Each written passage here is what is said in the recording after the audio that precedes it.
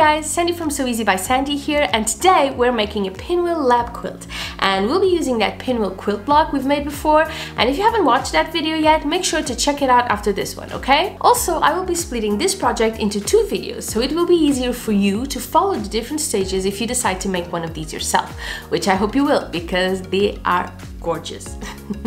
Now, for those of you who haven't heard of a lap quilt, it's that quilted blanket you keep over the couch or on a chair that you use to cover yourself up with and snuggle on the couch for those cold nights, you know, like the ones we're having around here. Now, some people use it whenever they're sitting outside, like on the bleachers watching a game or by the fire.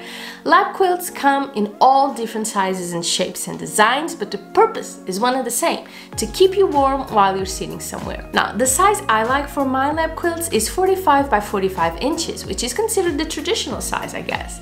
It's enough for 2 people to get under and snuggle, but it doesn't get too bulky when it's folded away, because the last thing you need is a huge quilt on your couch back, just taking up space, right? So for that size, I'm going to need a whole bunch of blocks, 49 of them to be more precise. I'll also need a 1.5-inch white strip to separate the blocks and about 540 inches of it, you know, a little bit less. I've got my blocks right here, and now it's time to pick the block order.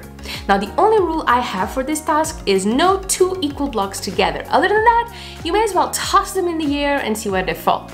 Well, maybe not quite that random, but you get the picture. Let's do this. Okay, now to sew our rows.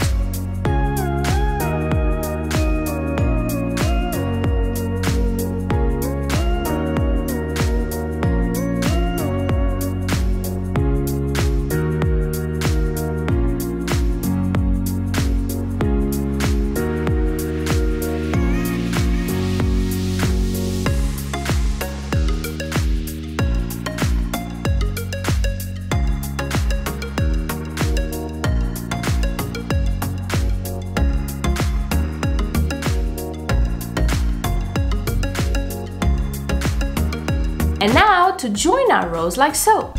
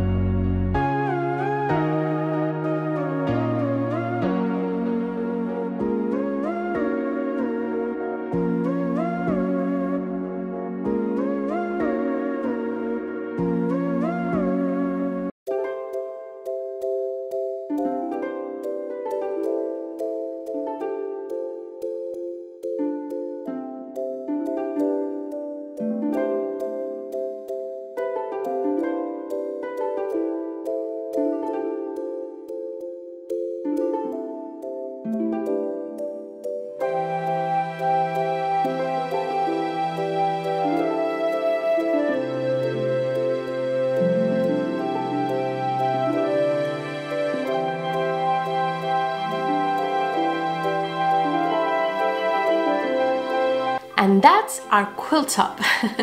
Now I'm just going to measure it to see how much white fabric I need to add to the frame to make it the full 45 by 45 inch quilt. And don't forget to add the extra inch for the seams, okay?